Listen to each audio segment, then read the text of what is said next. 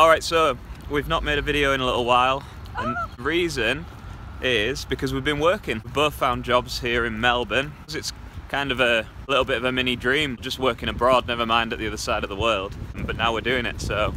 So we moved into our own little kind of house share with some other people.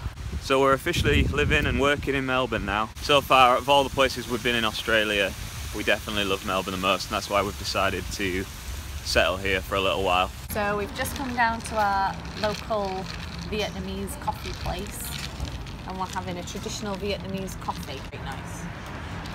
So the nice thing about Melbourne is it's separated into various suburbs that all have their own little personalities around the main city centre.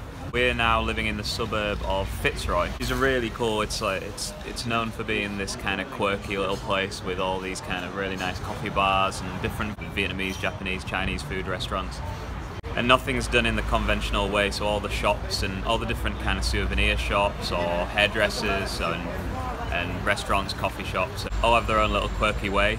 We've walked around this area now a few times, and every time you see something different. There's graffiti all over the walls. It's just really cool. Everybody's really cool here. When we were looking around Melbourne to look for different flats, we noticed that a lot of the other suburbs are kind of just full of maybe professionals and that kind of thing. So it's not really what we're looking for, and this place is just perfect.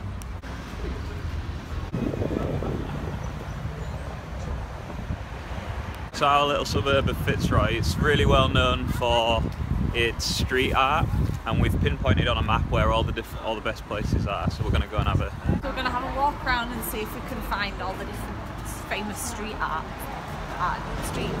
pieces. Street art pieces. We don't know what we're talking about. We're going to go and have a look at all the pretty pictures on the walls.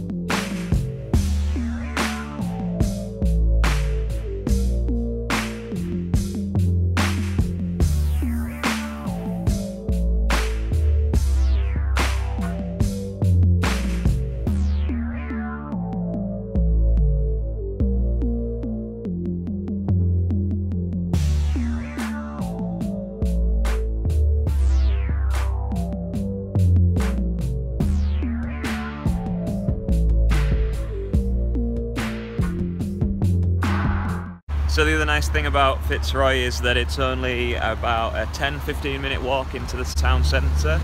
That's where we're heading right now. We're going to go and join the library. So cultural. We're going to go and see the Melbourne State Library.